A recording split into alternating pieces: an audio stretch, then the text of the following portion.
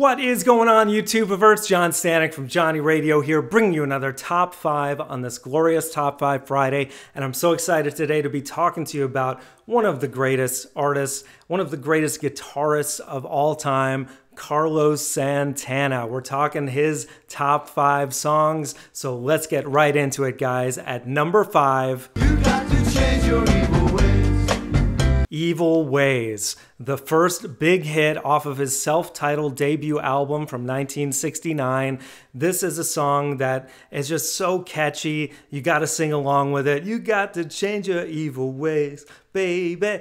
So cool. And you just, right off the bat, the first thing you hear is that percussion. And Santana, the band, was known for having 3 percussionists at all times, the main drummer, and then someone playing timbales, and then someone on another percussion instrument, and then the rest of the band. And that really gave you the Mexican influence of Santana. That's where he's from, which he brought just kind of Latin music to the masses via his band when they hit Woodstock in '69.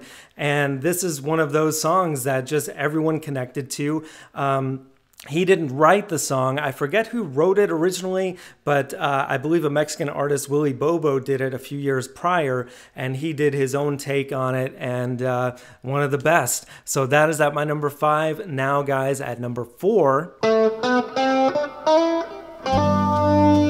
Samba Pa Ti from the album Abraxas, which came out a year later in 1970. I'm telling you, like, that 69 to 71 period is really just the best of Santana, and this is no exception. This is an original Santana song, and it is just instrumental, and it's a beautiful one at that. It's slow, but it's just got so much passion. He's really this is why he's one of the best guitarists of all time.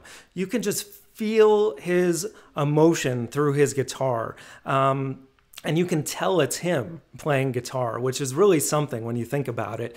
But I think in an interview, he even said of this song in particular that he once heard it on the radio, and when he heard it, he could hear himself, and he thought that very thing, like, man, I have kind of my own sound. And it's true. To this day, you can still tell it's him. So beautiful song, great ballad. That's number 4. Now at number 3... Soul Sacrifice, another great instrumental, again from his first album, Santana. This is the closing track, and man, 6+ minutes, but worth every second of it. This one really shows off the band in total, what they're all capable of.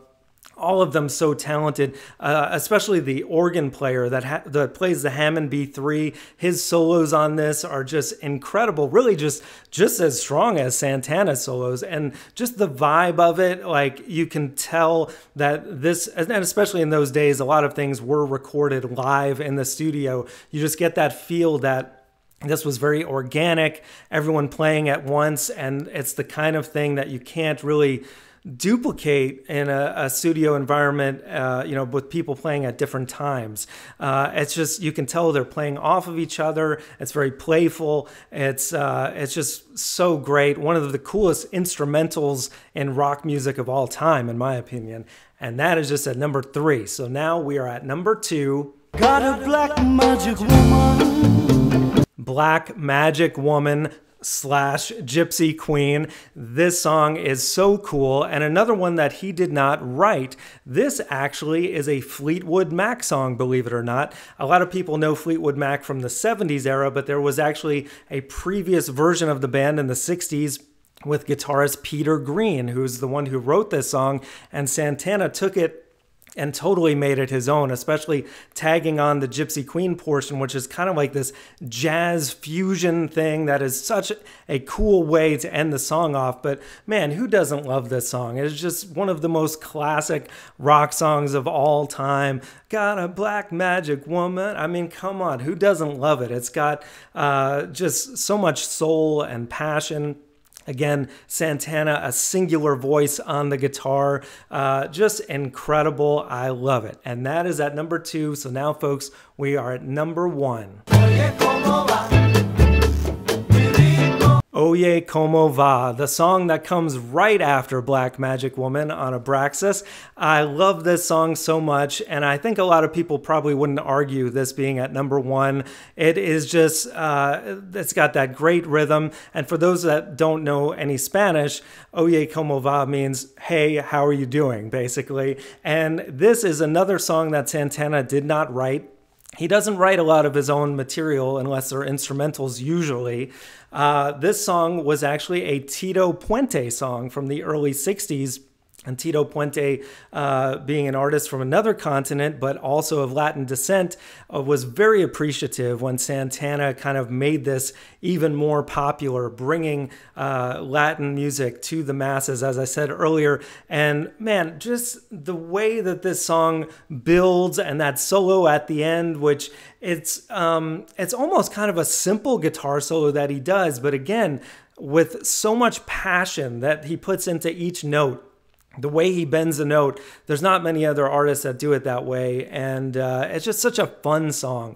I mean, that's the thing with Santana is like there's so much joy in his music, and I think that's really the Latin portion coming out, and what he's done for Latin music, for artists like Tito Puente that came before him that really appreciate this.